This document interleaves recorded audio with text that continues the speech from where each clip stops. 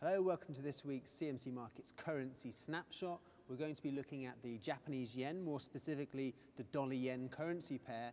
Now, we've just had the Federal Reserve minutes. They were a bit more dovish than expected. The dollar has dropped. It looks like Japanese monetary policy has run its course. And so we're seeing dollar-yen dropping pretty sharply. And we want to see, in this video, looking at the charts, whether this move is sustainable.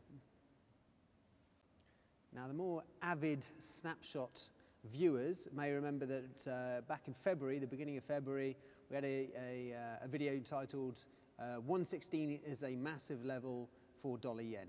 Now, what we'd seen there is a move off the 116 level back and retouched an old trend line. We're about 117.50 when we did the video. As we currently stand, we've just hit 108 today.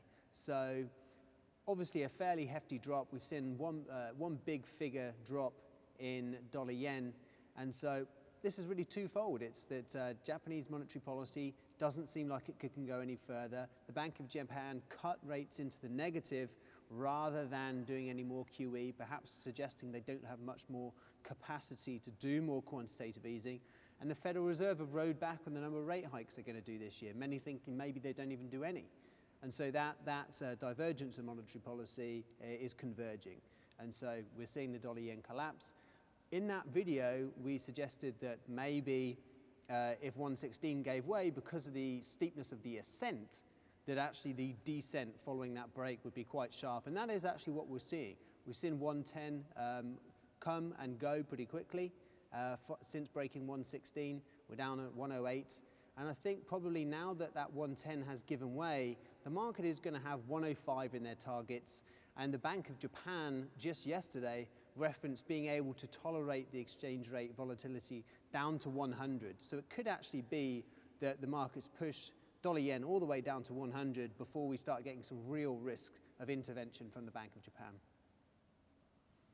Now, if we just have a look at the daily candlestick chart for dollar yen, you can see the previous trend line break and retest. You can see the 116 level giving way, the 110 level giving way, and it looks like the next major area of potential support, here's 105 where that previous peak was, and it's obviously a round figure as well that the markets may begin to target.